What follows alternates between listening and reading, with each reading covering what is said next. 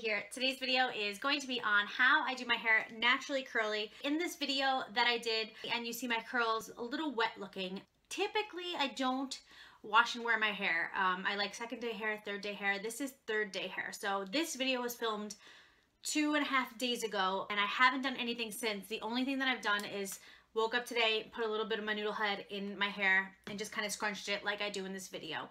So this is what they wind up looking like. They don't look wet. They don't look like gel. They're just very soft.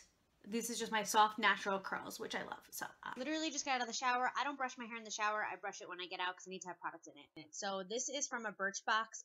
Everybody loved this. It's like Beauty Defend something. I don't know. My mom gave me hers, so I have another one, thankfully. And this is what I use just to like detangle my hair. This product is amazing and it smells amazing. I'm not gonna buy the full size because I'm too cheap.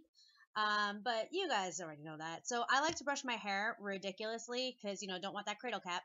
And then what I do is I just like put my hands through it and just kind of shake my hair so that all the curls separate. And then I just put in my noodle head. And then I just kind of scrunch. So I'm fast forwarding through this because I don't really think this is the important part. This is me just getting the product throughout all of my hair, and I'm just kind of like scrunching and just kind of like grabbing my hair and just kind of scrunching it. That's pretty much what I'm doing. So I am going to flip my head over, and then that's when the actual magic happens. Okay, so now I'm continuing to scrunch, and then I'm putting more noodle head in. I like volume in my hair. I like my hair to be bigger. I don't like flat hair. So I like to flip my head over and then scrunch it. I heard somebody call it like plopping, when you kind of like take your curls and you like plop them down and like so that they like keep their shape. So I kind of do that in my hands. Like I kind of like plop it in my hands, I guess.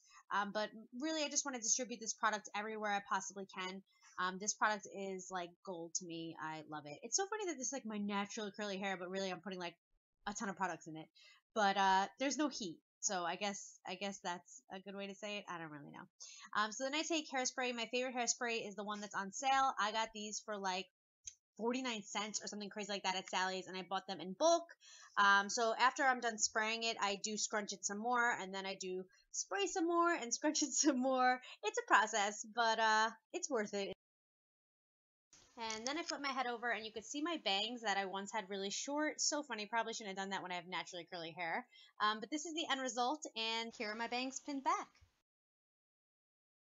Thank you guys so much for your love and support. Please don't forget to like and subscribe if you haven't already. I post videos every Monday, Wednesday, Thursday, Friday, with a blog on Saturdays and a vlog on Sundays. I will link the blog below. On my blog, I like to do reviews on products and stuff like that, things that don't quite make the cut of their own video, things that, you know, are a little bit difficult to film. I like to do blogs on those, so I'll leave that linked below. Thank you guys again so much from the bottom of my heart for your love and support, and I'll see you in my next video. Bye.